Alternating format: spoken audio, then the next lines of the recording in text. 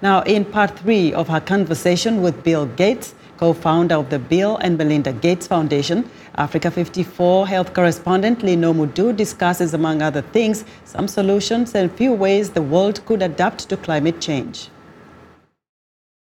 Now let's talk about climate. The report talks about climate adaptation. To what extent is it possible to stop climate change, or is adaptation the way of the future? Well, we certainly need to do both. I wish I could tell you that the mitigation effort, that is reducing the greenhouse gases, would be so successful that we wouldn't have to worry about adaptation.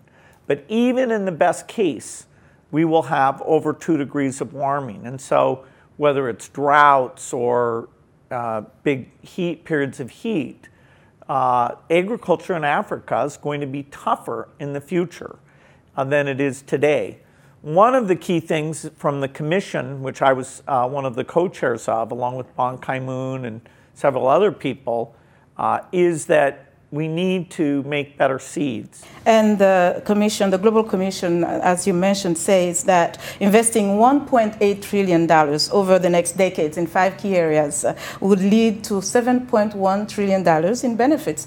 What are some of those 5 key areas? I know you mentioned a few of them. Well, the top of the list is helping subsistence farmers. Most of the very poor people in the world are farmers. A lot of them are near the equator where the heat is going to be, very difficult, and some crops are not. You'll have to shift which crops you grow in order to have high productivity. There are a lot of things having to do with the sea level rise, where if you build mango forests, they hold the soil in. They're able to reduce the amount of flooding and the land loss that takes place.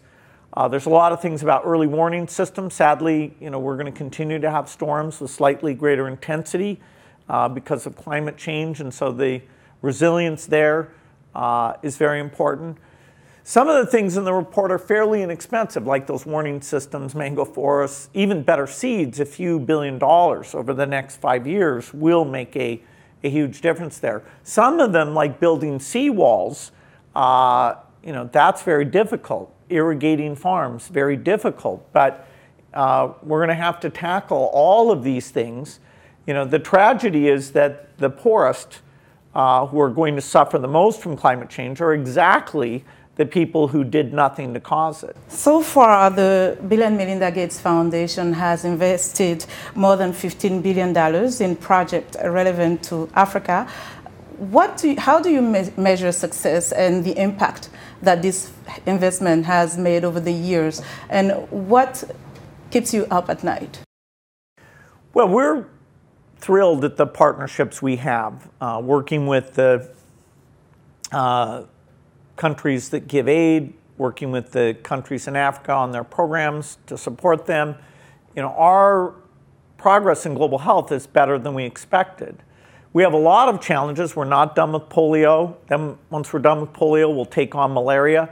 Malaria deaths are down, but it's still 400,000 kids, mostly in Africa, dying every year. We don't have a lot of the tools. I hoped we'd have an HIV vaccine by now. We'll get one, I think, within a decade, but that's taken longer than we expected.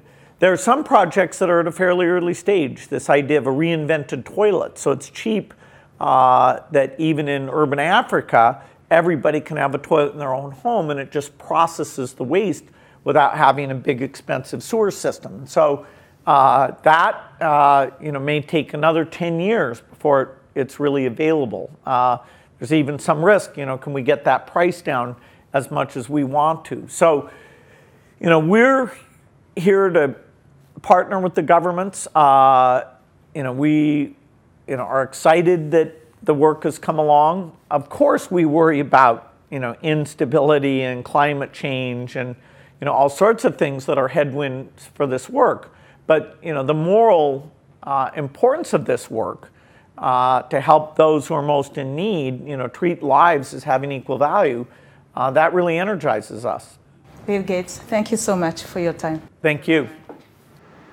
That was Bill Gates, co-founder of the Bill and Melinda Gates Foundation, discussing climate change with Africa 54 health correspondent Linord Moudou.